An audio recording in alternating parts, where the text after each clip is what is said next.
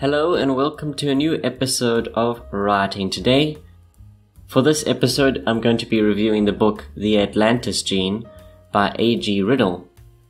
If you enjoy this review, please be sure to like and subscribe. Without further ado, let's begin. The Atlantis Gene is an action-adventure novel written by A.G. Riddle. Intelligence agent David Vale and geneticist Kate Warner find a shared enemy, the Amari, a secret evil organization which believes that wiping out 99% of the population is what is best for all of mankind. The stakes are high for these two, to say the least. So here is my spoiler-free review on the Atlantis Gene. Let's start off the plot. I read this book recently, not sure what to expect. From the beginning I had it pegged as a political thriller, or just a fun action-adventure. It followed David Vale, a member of a secret anti-terrorist organization called Clock Tower. Right away, Clock Tower falls to isolate David Vale, throwing him into the world without backup of his fellow agents.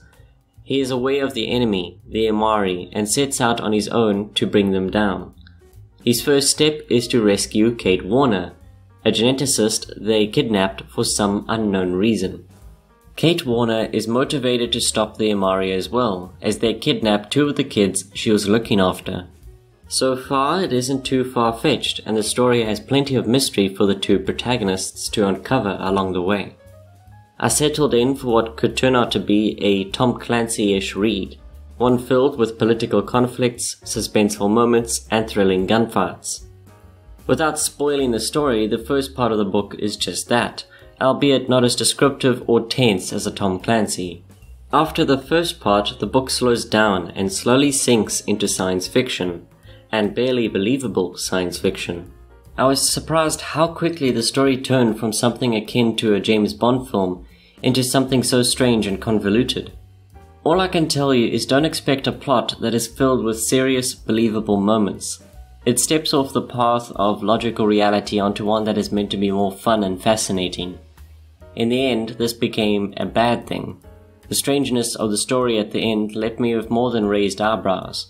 The Atlantis Gene is the first in a trilogy that I wonder if I should continue. Now, let's talk about the characters.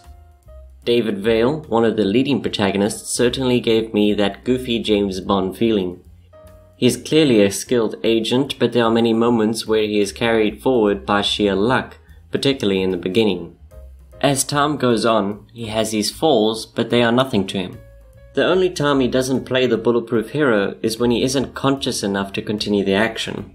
He isn't a very compelling character. Despite his tendency to wing most of his role in extraordinary ways, he insists on being the down-to-earth character, unfazed by most of what happens, even when the plot becomes bizarre. Personally, while it doesn't make him an endearing character, it makes him the perfect character for the story. He is the steady pillar that everything rests upon when it comes to the action. When it comes to the science and plot, it rests on Kate Warner. Her role is very much the exposition/love interest. When she isn't playing the role of the scientist who makes sense of the story, she is the fish-out-of-water love interest who tags along, in case she gets kidnapped again. Once more, not a truly compelling character, but another pillar for the plot to rest on. Finally, we have the Bond villain, Dorian Sloane. A heck of a name. Dorian is a cold-hearted, murderous madman. When he isn't orchestrating the end of the world, he is shooting everyone in his way, driven by revenge and an almost cult belief in the Amari's cause. Dorian is a superficial antagonist at best. In the beginning, he certainly establishes himself as the main villain, but as the story progresses, he really falls into the role of the anti-David Vale. I don't know what the future books hold for the story, but I'm guessing Dorian becomes more important again.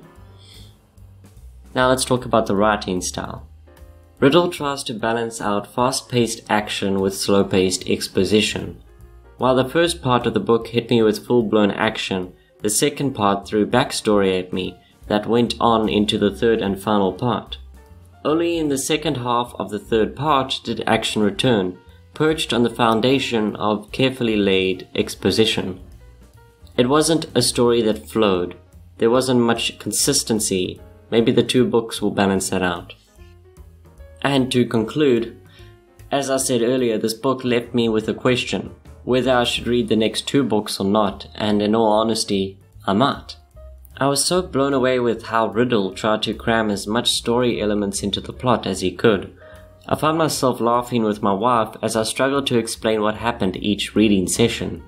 In such a short space of time, Riddle took it from simple fun into ridiculous fun. Had it not been for the half of the book that was just a rambling attempt to make sense of the story, I might have found myself really enjoying the book. If the next two books carry on without such dull chapters, I can see it being a light-hearted read. However, I certainly won't be reading these books anytime soon. If I come across them on a bookshelf, or I'm in real dire need of something to read, I'll look for them. But the first book has only given me a small interest, not enough for me to actively seek out the next in the series. I wouldn't say the Atlantis Gene is a bad read. I would certainly say it is silly without meaning to be silly, which when you are in the right frame of mind at the right time can make for an enjoyable read. If after this review this book sounds like the one for you, please be sure to let me know what you think of it once you've finished. I do hope you enjoyed this review. I'll leave a direct link to it in the description below, and I'll see you in the next episode of Writing Today. Good day, good night, and happy reading.